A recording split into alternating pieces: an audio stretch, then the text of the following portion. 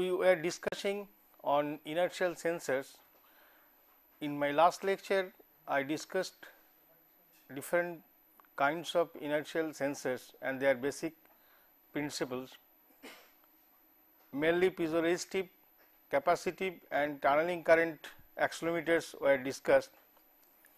Today, I will discuss in depth a specific accelerometer, how one can develop, starting from the design specifications, its analysis, layout generation and fabrication, and at the end testing. That we call it a case study. I have chosen a particular topic on which IIT Kharagpur has got strength, and we are working on that particular device last 2-3 years, and that is MEMS accelerometer for avionics. That means for space application, avionics application, we need some kind of accelerometers which has got certain specifications, not the same as accelerometers used for the entertainment electronics or say household appliance there. And those specifications are highlighted in this slide here, you can see, and it has been recorded from the data required for guiding an aeroplane, that is flight control system normal mode. So, for them a specific requirement is resolution, off axis sensitivity, temperature stability, linearity, etc. So, those points, how one can achieve those, I will discuss today. And the accelerometer which we are going to develop, that is based on piezoresistor mechanism, piezoresistor sensing mechanism, and it is used in aircraft. The range of that particular accelerometer is of the order of plus minus 13 G. Its resolution is 2 milli-G, natural frequency is greater than 100 hertz. Full scale output is plus minus 6.5 volt DC. That has been taken from the accelerometer which are normally used in aircraft motion sensing. Those are bulk conventional accelerometer, that is why they need that much power supply.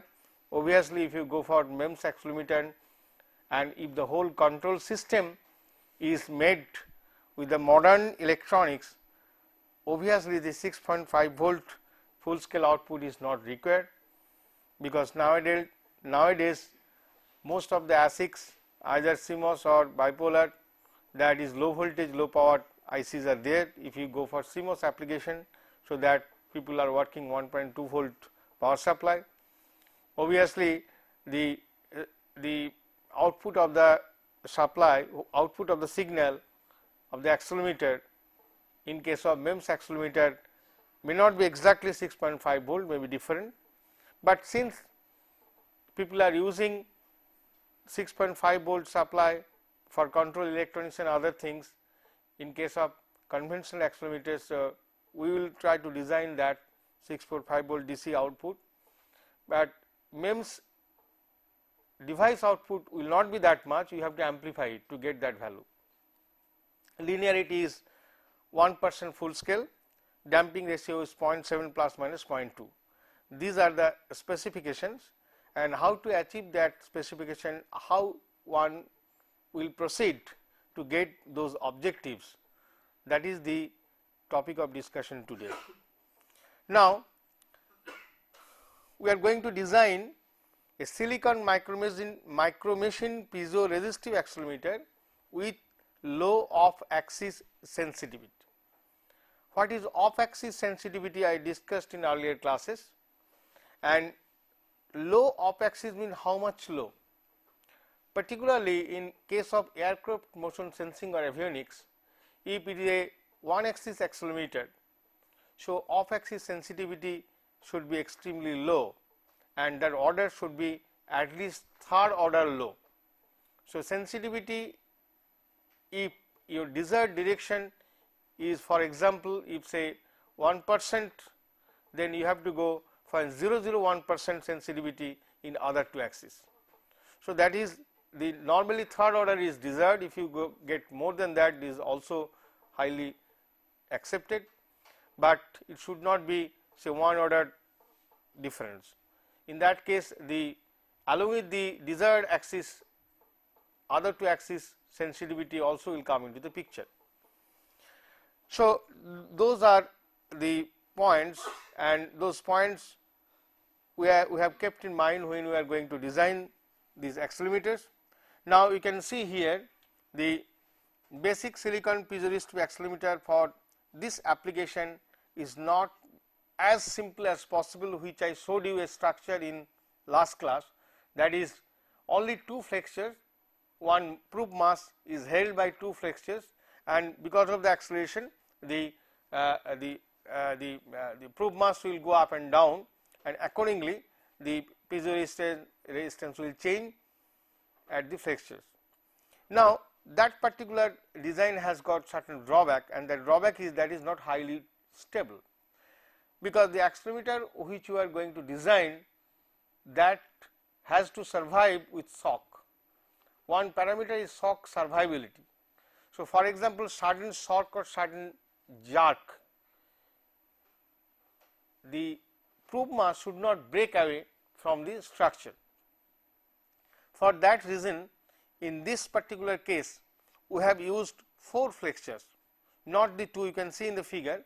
So there are 4 flexures, not the 2, and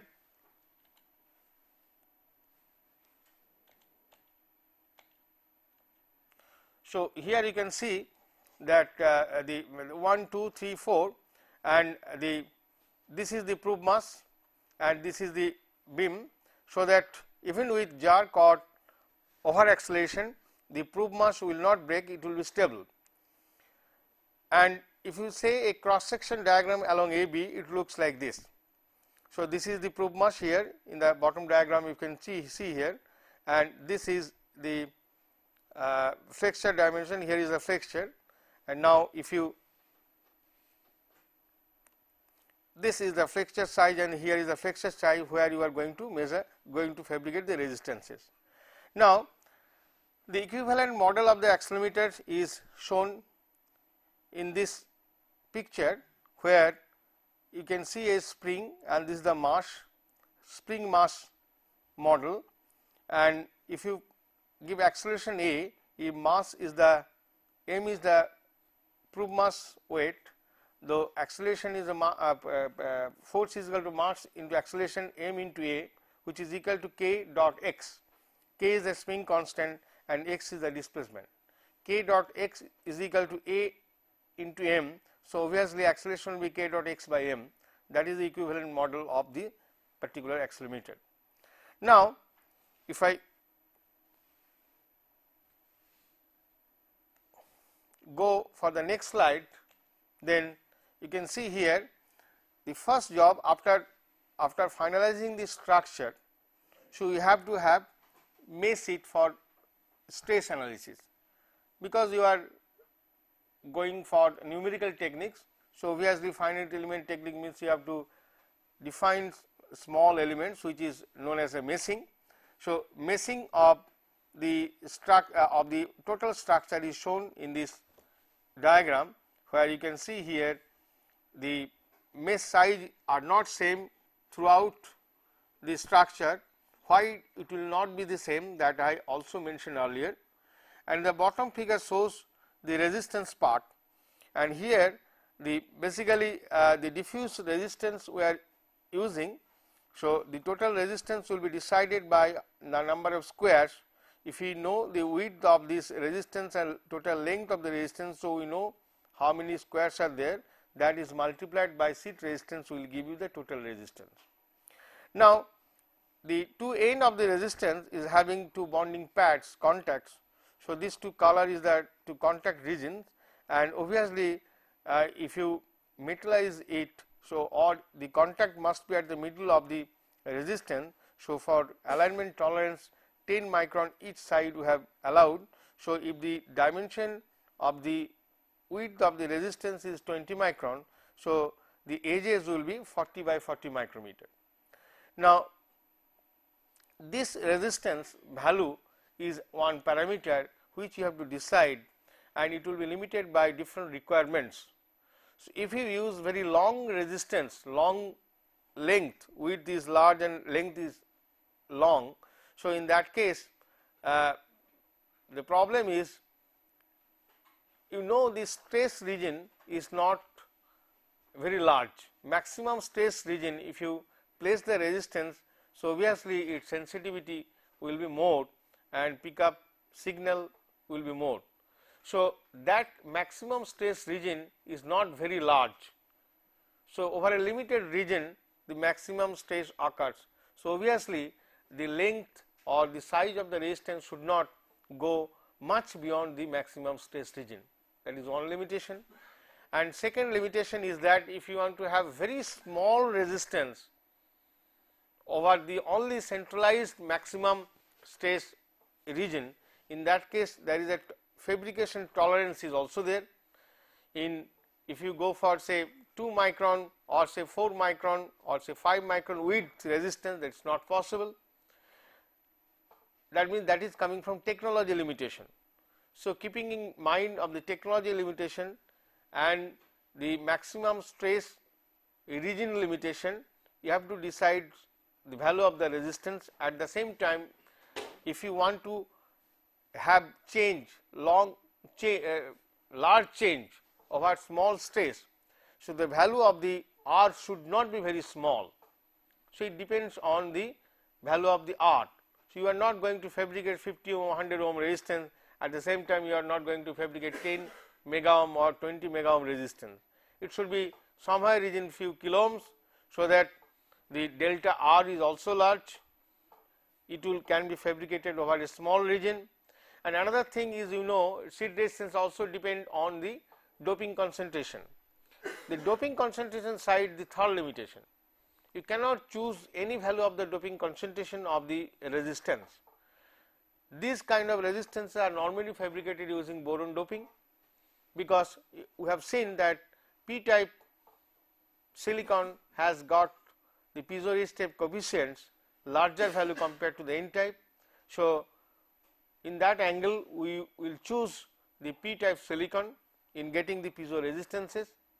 And not only that, in order to have the compatible technology with the VLSI fabrication, so it is better to choose resistances by p-type diffusion, because in VLSI most of the resistances are made not by n diffusion but by p diffusion.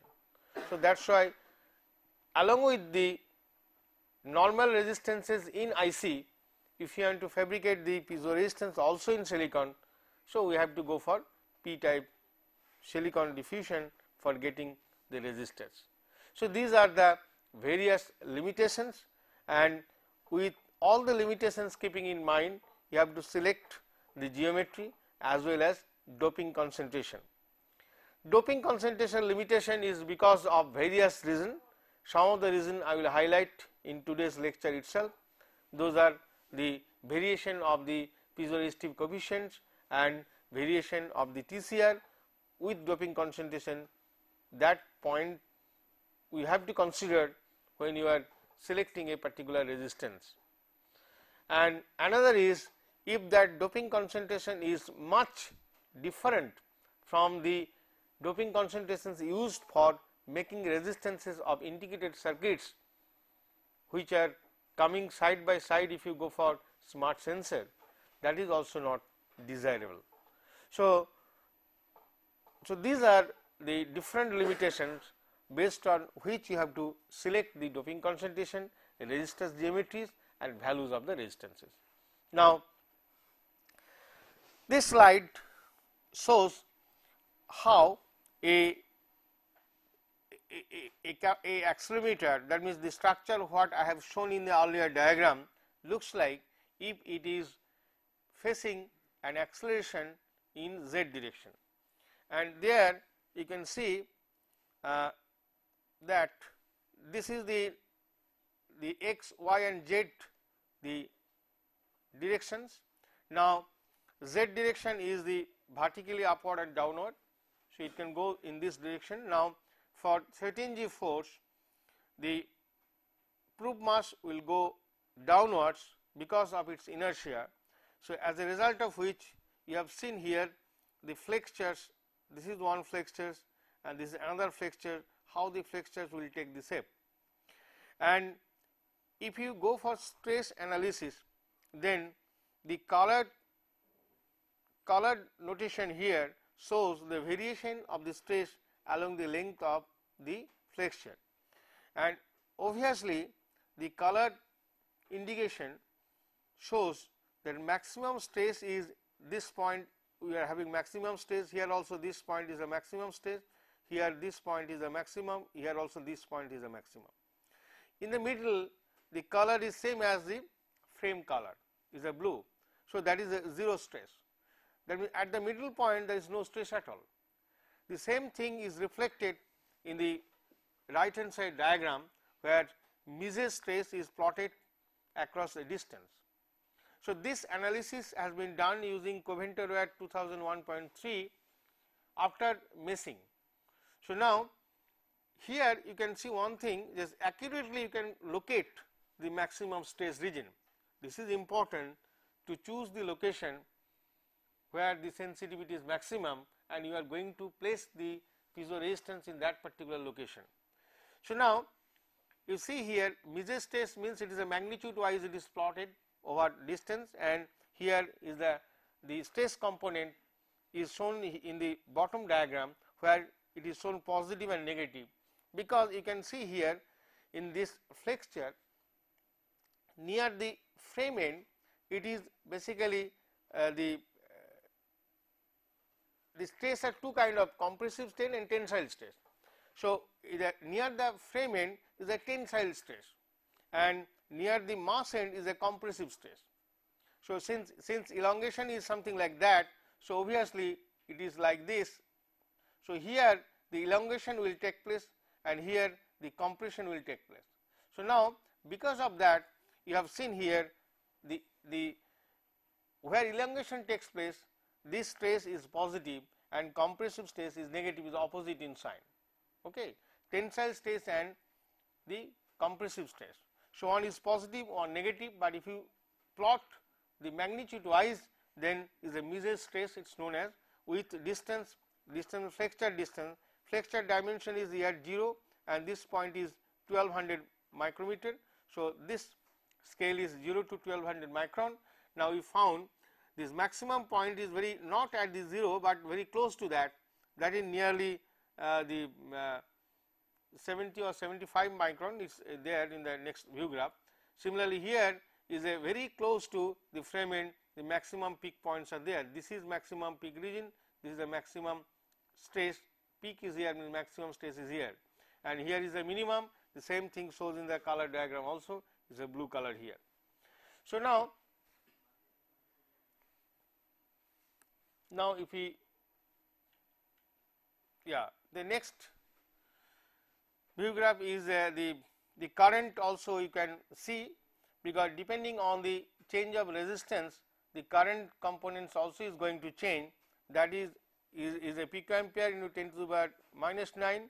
So, that you can see the current variation direction is also going to change if you localize the current simulation, if you do using the Coventer wire using a constant supply voltage. So, delta will change, if changes in positive direction then current will change some direction, and if it is a delta is negative direction the current may be in opposite direction, that is why you can see the current variation. Now, we found the maximum change in current or maximum delta R occurs at approximately the same points at which the maximum stresses on the beams were obtained. This is this point here, and another is another peak is here. So, these two peak is almost the same magnitude. Thus, the maximum delta R, the center of the resistors were placed at the maximum stress points, that is at an offset of 75 micron from the frame end and 70 micron from the mass end as determined from the stress curves.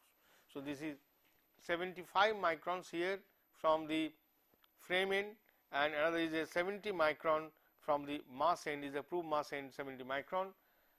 So, I am telling, you can see this point may be the 75 here, this point is a 75 and this point is 70 micron from the frame end. So, that is the maximum stress location. So, now after finding that point, now you can place the resistances. Okay, the one job is over, where to keep the resistance.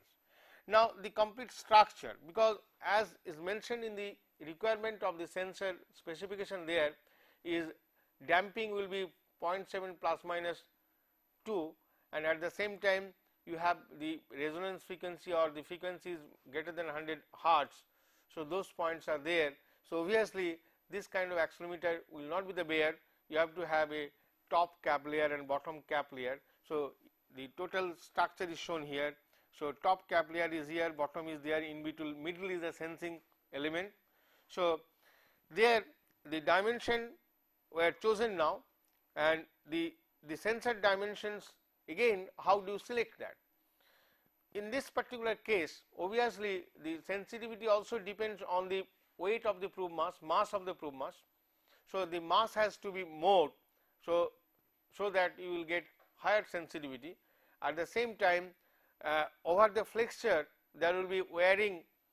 Wiring means if you make resistance, it has to be connected with some wear, so that the connections will come at the frame, from where you can apply the signal, and you can take the pick up the signal also, so that the metal lines will flow over the flexure width. So, if flexure width is very small, so then again you cannot take out. So, all these limitations keeping in mind, you have to design the flexure dimension, means length and width, and we have found in our application, depending on the technology limitation of our laboratory. So, the flexure dimension was chosen 1200 micrometer, 250 micrometer and 20 micrometer. 20 micrometer is the thickness of the flexure, 250 micrometer is the width of the flexure, and 1200 micrometer is the length. If you go for 2-inch wafer, then its thickness is nearly 280 micron. So, for 280 micron, if we take the probe mass size 3500 micrometer by 3500 micrometer, thickness is same 280 micrometer, then its weight is coming to be 7.5 milligram. Now, this weight, if you want to make more and more, so sensitivity will be higher and higher. So, this total sensitivity depends on prime two factors. One factor is mass of the probe mesh, other is the thickness of the flexure. So, thickness of the flexure here we assume 20 micron, but if you go below that, the problem is the handling of the piece wafers, because after making the center, the sensing element, top and bottom glass wafers or silicon wafers has to be substrate bonded. So, that means some mechanical movement, mechanical the pressure has to be applied there. So, because of that, if you go for very thin flexure, then the probe mass may break. So, for that reason you cannot go the 10 micron or 5 micron, although your laboratory can make the flexures very thin, but keeping in view of the handling of the wafers, bonding of the wafers, you cannot go very thin the flexures, and it depends on the technology available in your foundry. Okay. So, for 20 micron, that is one parameter, another is probe mass. So, probe mass weight you can go on increasing, and here we have used same as the substrate thickness, but you can increase more. How? By depositing some gold films on the probe mass. So, if that is normally done by electroplating, if you electroplate gold on the particular the probe mass, the square probe mass which is used, so then although you are going to use 2-inch diameter wafer, so the thickness of the probe mass may increase by addition of gold layer over the probe mass. So, these are the dimension we have chosen. Now, resistor specifications we have used here 120 micron, 120 micron by 20 micron is the resistor dimension.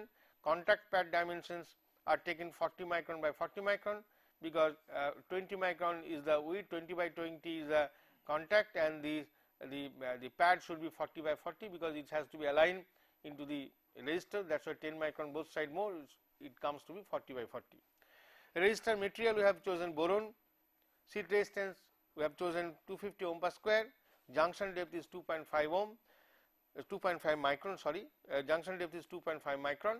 Now, this junction depth, one point is, if you go for stress analysis, so stress in case of silicon, we told you that it will be confined over the surface of the silicon, it will not go vertically deep into the silicon. Since it is confined to the surface, the stress region, so, and again we want to fabricate the resistor into the maximum stress region, so in that case junction depth limitation is also coming into the picture. And we will see in the next few slides, so junction depth, because you will see temperature coefficient or variation of the resistance also depends on the junction depth. So, junction depth should be such that within that depth the stress variations is confined. Okay. If we make resistance well below that area where the stress variations is there, so its sensitivity will be low. So, that is another point, and at the same thing you have to keep in mind, I told you it also many of the factors depends on the technology limitation of your foundry. But if I cannot, if I find in my simulation that the maximum stress region extend just below say 1.5 micron from the surface, but the 1.5 micron or 1 micron junction depth if I cannot make in the laboratory with confidence, with repeatability, so then I cannot make. See that normally if you go for ion implantation, so junction depth accuracy is much more compared to the diffusion techniques.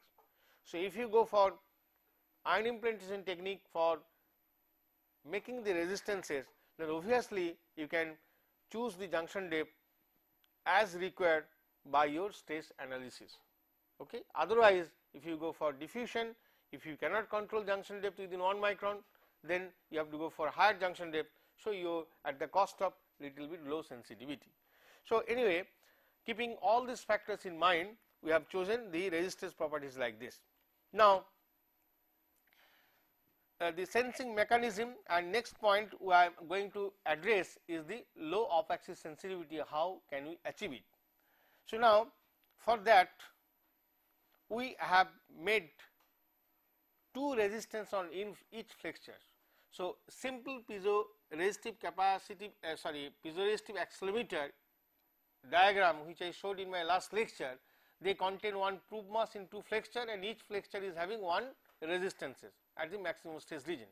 But here in order to meet the specifications required by the avionics people, so here we have changed the structure little bit, and here we have made 4 flexures instead of 1, and each flexure is having 2 resistances. The total resistances will be 8. So, 1, 2, 3, 4, 5, 6, 7, 8. So, the resistances are shown here. You can see here is a one resistance, here is one resistance at the maximum the stress region, and now the basic principle is known, the resistance value will change due to the piezo resistance effect. Now, the resistance values of the 4 resistance will increase and other 4 resistors will decrease due to positive and negative stress. Positive stress we call it as a tensile stress, and which is here you can see the positive stress. This is the region where you can see this is a positive stress region where plus delta R. So, you can see the one flexure has been shown here with much amplification, the diagram. So, here the bending of the resistance is like that, it is shown here. So, automatically here is a plus delta R which is a tensile stress, obviously in opposite side is a minus delta R because of the compressive stress. So, that means each flexure the 2 resistance, one resistance is facing the tensile stress, other is facing the compressive stress. So, if I make like this the total 8 resistance, so out of the 8, 4 resistance will increase, other 4 resistance will decrease. So, now the change of the output, change of voltage at the Wheatstone's bridge output is proportional to the acceleration, and that is V naught is proportional to delta R, because delta R is proportional to acceleration. Now, if I see this diagram, how you can get the off axis acceleration. Now you see, this is the again I have shown the sensing element where the 4 flexures are there, and I have named the 8 resistance by R1F, R2F, R3F, R3M, R4F, R4M. So now here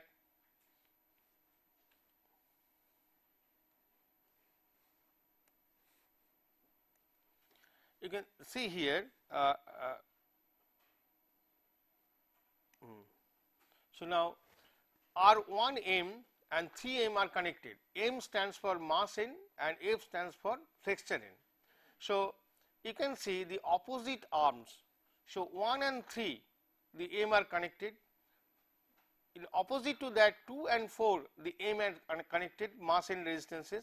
Similarly, other two side of the Wheatstone's bridge, the 1 and 3 here, 2 and 4. So 1 and 3 is here, 2 and 4 here. So 1 is the frame end, mass end, like that. Now if you look into the individual resistances, when delta R for x acceleration, delta R for y acceleration, delta R for z acceleration. Now under the no stress condition, if I make all the resistances are of same value, which is nearly 1.5 kilo ohm, in calculation or in fabrication it may vary a little bit, maybe say 1.3 to 1.5 kilo ohm, all the resistance are the same, then under no stress condition the total resistance value of each arm will be 3 kilo ohm if it is 1.5 kilo ohm per resistance, here 3, 3, 3, 3, so bridge is perfectly balanced. Okay. Now if you go for acceleration, for example z axis acceleration, the proof mass will take this shape. Now let us see how the resistances are going to change. Here for z axis acceleration you can see R1F which is here and R1M which is the mass end is here. So 1F plus delta, so 1F is increasing, 1M is minus delta, it is reducing for z axis.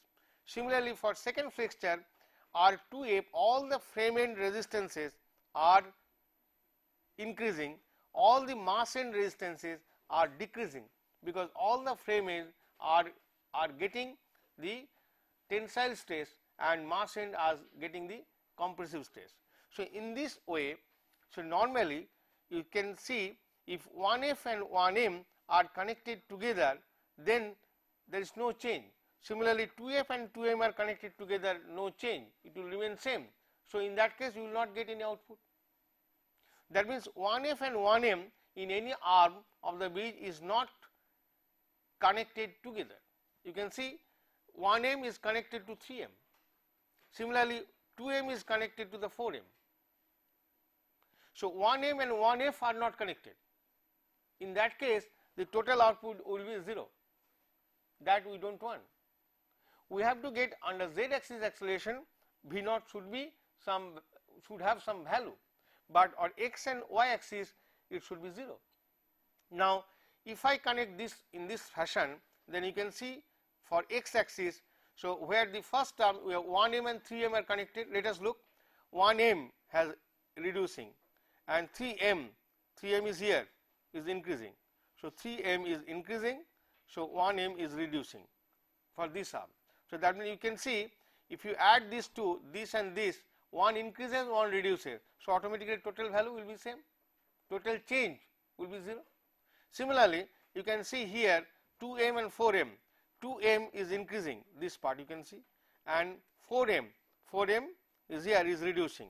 So now if you add these two, so then you can see the total remains same, there is no change, isn't it? Similarly for y axis you can see here this is reducing and here this is increasing. Now if you add this and this together, so what is happening? It is also 0. One increases, another reduces. So in this fashion you will find that all the 4 arms, if you add like that, so total change delta will be 0 here and 0 here. On the other hand, if you add this and this together, so you can see here this is also going down, this is also going down. So total in this arm 2m and 4m, 2m and 4m connected here, 2m and connected is here. So this also reducing, this also reducing. So that means total delta R will be much more in this case in z axis acceleration, which is not same in x and y axis acceleration. Similarly here, if this total reduces and this total will increase in case of z axis. So in this way, if you connect judiciously these 8 resistances, we found that in particular direction of acceleration, the maximum output will be obtained.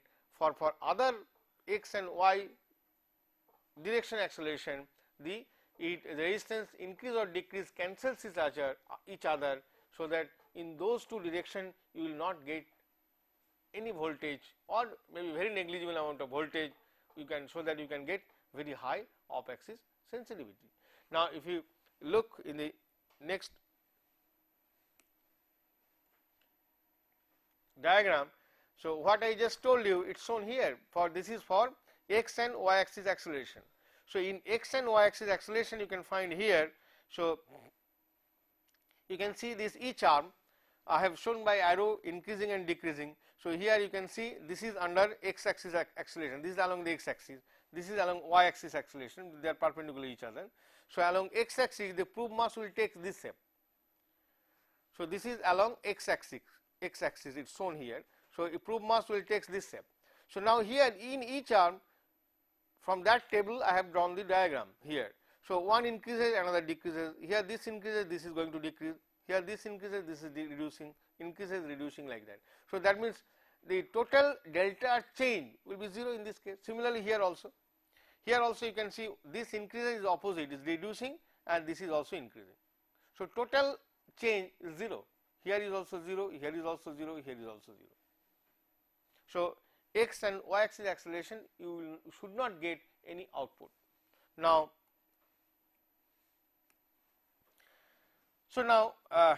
if we summarize that, we can say to achieve low off axis sensitivity, that two frame end or mass end resistances for each branch are paired such that if one increases the other decreases, so as to keep the bridge still almost balanced. And here is shown how the 1f and 3f going in up and going down, 1m and 3m, 4f and 2f, and 4m and 2m, those are connected in pair and that is fixed in each arm. So if the resistance are paired like this, we can achieve very low off axis sensitivity. Now this is okay. Next point is I have to go for designing that the frequency should be greater than 100 hertz, the natural frequency. So for that we have to do some modal analysis, because any structure, if you do the modal analysis, it will go for the first mode, second mode, third mode, like that. So that modal frequency, the frequency versus response, if you plot, so there will be at the resonance frequency the maximum output will get, but we don't want to resonate the complete structure. So that may create problem to the total device. So we should, because we know our devices are all DC and very low frequency signals are there in those sensors, so that the resonant frequency of the complete structure mechanical analysis if we do, so that for different mode we have to see whether it is below 100 hertz. That we have done using, that is normally obtained from modal analysis using Coventer wire. So z direction, y direction, x direction, the frequency the frequency versus the signal output or the magnitude of the displacement, all the things is plotted here, and we found there in all cases the frequency of is well above the 100 hertz. So now if I see for mode 1, the modal frequency is 1.65 kilohertz, for mode 2 it is 2.83 kilohertz, for mode 3 it is 4.01 kilohertz. That means our specification should be greater than the natural frequency is near 100 hertz, and our design should be, it should be greater than 100 hertz. So in all cases it is well above 100 hertz. So that specification is meeting. So that means in that, so far the natural frequency is concerned, this structure satisfies this specification. Now, the next point is the simulation, where you can see how much the value of the resistance are going to change. So, now for here you can see the R1F, 1M, 2F, 2M, 3F, 3M, 4F and 4M. So, each resistance, so it is a no stress value is 1357.19 ohm after the doping and other things is decided, junction depth is decided. So, it was like that 1.357. So, this resistance are shown here, and delta R the change of resistance for 13G acceleration, that is also calculated, and those values are shown. Delta R is, you see, one is plus, another is negative, plus minus, plus minus, plus minus. It stands for one for tensile, another for compressive. So, tensile is the positive and the other one is negative, is for compressive. So, is another parameter, another parameter is basically delta R by R. So, delta R by R, here you can see, so this is a delta R 5.682 divided by 1357.2 ohm. So, it is coming nearly 4.186 into 10 to the power minus 3. So, now if you critically analyze the result, you will find that 1F, 2F, 3F and 4F all are 4.186, 4.186, 4.186, 4.186 into 10 to the minus 3. On the other hand, the 1M, 2M is a 4.054, 4.054, 4.054, 4.054. So, that means all the resistance are change are in the compressive and the tensile, one is increases and decreases are in the same magnitude. Okay. That means this total structure shows a uniform variation. That means we found here all the frame end resistance will increase, while all mass end resistance will decrease. Okay. Now, next table, next slide shows the output of the simulation. The output voltage V naught for that delta R by R change. So, total output voltage is how much? Delta R by R into Vs. Vs is the supply voltage. So, if you apply Vs 4 volt or 5 volts, so then the bridge voltage we found is nearly, it is coming 20.6 millivolt, and the mean delta R by R is 4.186 10 to the power minus 3. Sensitivity was calculated to be 81.75 ppm per G. This is the Z axis sensitivity. The displacement of the probe mass was found 5.17 micrometer. Displacement means from no stress to 13G stress. So, that means the probe mass will go down from the rest position 5.17 micrometer only for 13G, and you will get 20.6 millivolt output if we supply the bridge voltage 5 volt. So, now this is x axis, the earlier table is for z axis. For x axis, the simulated result shows that the stresses were found to be 0.43 megapascal for the probe mass side and minus 0.43 megapascal for the frame end side. The distance of the peak from probe mass end is found to be 30 micrometer and 33.63 micrometer from the frame end. So, these 2 points here and here, in earlier case was 70 and 75 in z axis, but for x axis it is nearly 30 micron and this is 33 micron, the maximum peak points, peak stress regions. And the resistance values here also calculated for x axis acceleration. There we found, you can see the 1F is minus 3029 and the 1M is plus 2.777. So, delta R by R value you can see 2.232 for 1F, 2F, 3F, 2.223 and the 4F 2.323. You can see here slight, all are not same. Here is 2.046, here you are getting 2.062, here you are getting 2.062, here 2.046. So slight variation is there, even which is increasing and which is reducing, same value is not there in all arm. So because of that, the sensitivity, off-axis sensitivity will not be exactly 0, but some value will get, because of the in a third decimal place some variation. So now we found the bridge output at 13G in x-axis is 0.97 microvolt, which you got in z-axis is 20 millivolt, but here in that you will get only 0.97 microvolt, accounting to 0.0746 ppm per G, which in earlier case how much? The sensitivity is 81 ppm per G. You can see here 81 ppm per G, which is coming down here the 0.0746 ppm per G, that is the sensitivity, which is about 0.004% of the Z axis sensitivity. Okay. Here proof mass displacement is found to be 0.047 micrometer, in earlier case nearly 5 micrometer in Z axis, but in X axis the displacement is very small and the the sensitivity is 0.0047% of Z axis. So that means, as I told you, for this the avionics application, the off axis sensitivity, if you need for one axis design, off axis should be low and is a third order. So it is really you are getting the variation is a third order variation compared to the Z axis acceleration. Now let us see now in y axis.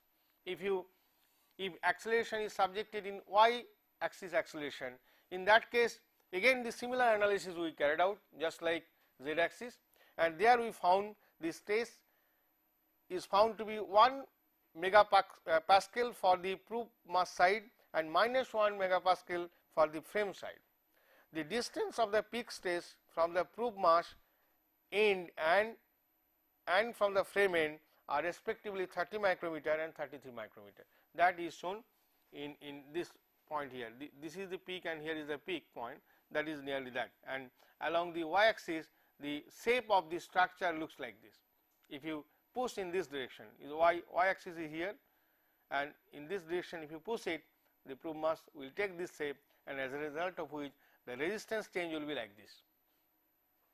Here you can see some important points, so that the change of resistances or delta R by R value is not exactly same in all cases, and you find in a third order and second decimal point is varying.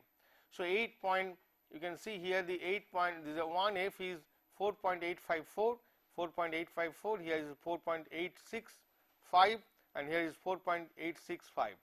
Similarly, other is 4.850 is a M mass end, here is 4.887 and another mass end is 4.887. So because of that little bit variation, you will get some sensitivity in the y axis, and bridge output is 13G, y axis in y axis is 3.257 microvolt. In earlier case you got how much is a 0.97 microvolt along the x axis, and here you are getting little bit more than that, that is 0.97, 3.2, here amounting to 0.251 ppm per G is the sensitivity, which is about 0.0158% of Z axis sensitivity. That means the x axis, the off axis sensitivity is much low compared to the y axis. Here you are getting second order 0.01, and in earlier x axis you got 0.00 something, isn't it? That means here the y axis sensitivity is not that much what we expected, although it is very low compared to Z axis sensitivity, but still it is not like the x axis. So for that you can have some design modification, and that modification if you do, then you can get both x and y axis, the sensitivity is again third order less compared to Z. And what we did there, the flexure what is shown here, you can see the flexures here is not at the edges. This is the proof mass, you can see the proof mass, and if you make the flexure at the edge here, this point and this point, then it will be improved. And you see this diagram, in the right side diagram, the flex charge is not in between the edges, but at the edges. So, you can see here is at the edges you have made the flexure, this edge you have made the flexure. So, if you do like that, again you go for the complete analysis, that will not change your z axis acceleration value, but x axis and y axis output voltage will again drastically low, and sensitivity will further improve if we put the flexures at just edge of the probe mass. And that we have done again the same simulation, and then we found the results are also encouraging. And here in a similar way we did the model analysis. In the model analysis I can found that, see, the 1.65 kilohertz is the frequency here resonance, and the second is a 2.83, and here is the 4.01. So, not much change of that model analysis because of the movement of the flexure. But here the change of resistance values for Z acceleration, no load stays here is 1.5 kilo ohm, and here the resistances are 1F, 1M, all the same kind of location we have used, and there you can see the values delta R by R. You can see 3.892 here in 3.892, 3.892, 3.892 for frame end, and all the mass end is 3.766, 3.766 here 2M, 3M is 3.766, here is 3.766. So, this is all uniform change, and if you go for the output simulation, we got here this output voltage V naught of Wheaton's bridge is 19.15 millivolt. In earlier we got nearly 20 millivolt. So far the Z axis acceleration is concerned, the output voltage is not going to change at all, model frequency is not going to change at all. Bridge supply current here is again 1.6 milliampere or 5 volt, and probe mass displacement here is different, 1.18 micron, where in earlier case nearly 3 to 5 micron. Although the probe mass displacement is different, but the output voltage is coming almost very close to that. That means so far output is concerned, it will not change at all. But if you look into this result, what is result? There is off axis acceleration result. So, lot of improvement has taken place. So, here the output in this particular case is 19.15 millivolt, and part G, this is for all 13G. So, part G it is coming 1.47 millivolt per G, x axis is 1.22 microvolt total output.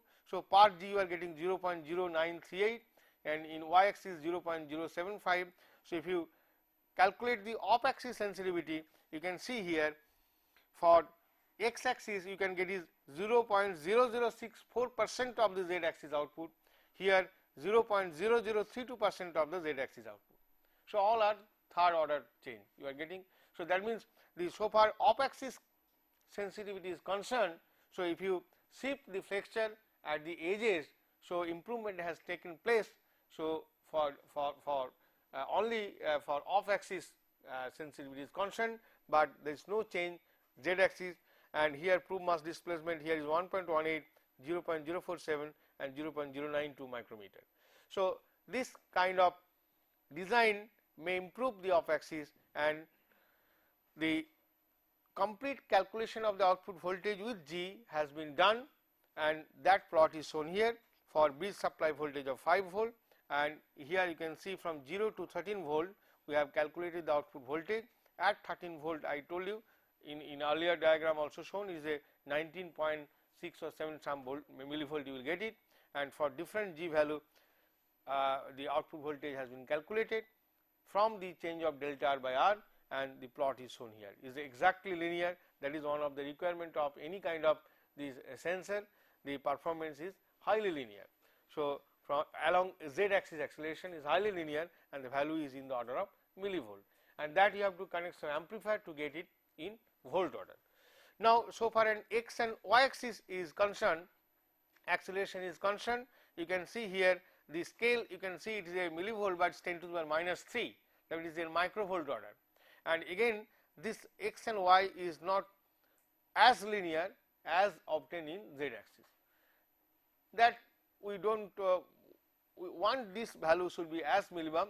Is you see compared to z, it is a third order less output voltage, and that variation up from 0 to 13G is plotted in this curve. Now, that means at the end of this design, another parameter we discussed here, that is linearity. So, linearity is another point which we want is it should be linear, it should be 1% linearity. So, there the linearity can be calculated from endpoint fit method. So, here is the how we can go for calculating the linearity value. So, this is say a plot versus input is a P is a input variation and is output is always you want the voltage variation. So, P naught to PR is the change, here V naught to VR is this is arbitrary some curve, V naught to VR is the output, P naught to PR is a input change. So, your ideal characteristics is linear, which is shown by the dotted line, but your real curve which is obtained from the experiment or simulation may be like the solid curve. So, solid curve and dotted curve has got certain deviation. Okay. So, that deviation, how much deviation? So, that is basically the linearity, and it is calculated by the relation. The linearity L is given by, so any point at the middle where the maximum separation is there, that is the maximum deviation. So, that point you select as Z point here. So, that voltage Vz here for an input Pz. So, for an input Pz, if you get the output Vz, so now this if you calculate like that, Vz minus V0, V0 is here, divided by Vr, Vr is the endpoint, one endpoint is Vr, that's why endpoint fit method is called. Two endpoint values are taken, V0 and Vr. So, then Vr minus V0 minus Pz by minus P naught divided by Pr minus P0. If you calculate this value, this is called the linearity, and the linearity as calculated by the endpoint fit method from our design, our curve is this curve, Z axis acceleration, which I just the earlier plot has been repeated here. So, acceleration versus the output voltage. So, this curve linearity was found to be 0.16% of the full scale. Our design is 1% of the full scale. So, we are getting far less than our design our expected value. So, in that way, so far the linearity is concerned, we are satisfying our specification. Off axis we are satisfying our specification, and the linearity off axis the model frequency analysis we are satisfying the natural frequency. So, those three things has been done in our simulation, and let me stop now.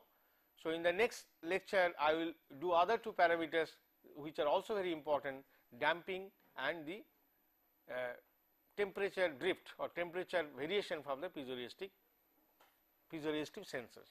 Okay. Thank you very much.